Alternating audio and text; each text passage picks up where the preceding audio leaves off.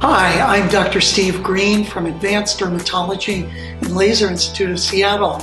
Today I wanted to talk a little bit about one of my special passions in our practice, and it's the use of PRP, or platelet-rich plasma.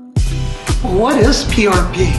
Well, platelet-rich plasma is a part of our natural blood, and here in our practice we are able to process a person's blood to create this very natural organic substance that we can use very strategically to advance other treatments that we already offer in the practice. One of the most exciting areas in using PRP in our practice is its use in hair restoration. I have a special interest in hair loss conditions.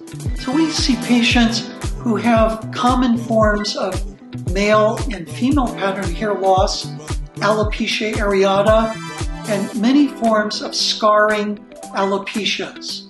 By adding platelet-rich plasma to the hair transplants, not only do the hair grafts grow more robustly, but also the surrounding hair also grows thicker, longer, and holds on to color longer. A new exciting use of PRP in our practice is the use of PRP for volume replacement in areas such as the tear trough and the nasolabial fold, and even the glabella of the forehead.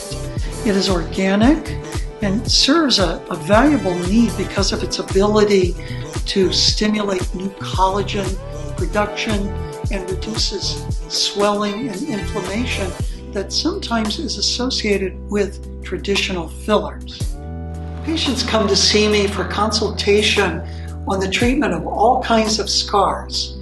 The majority of scars that we see include acne scars, post-operative scars, and traumatic scars.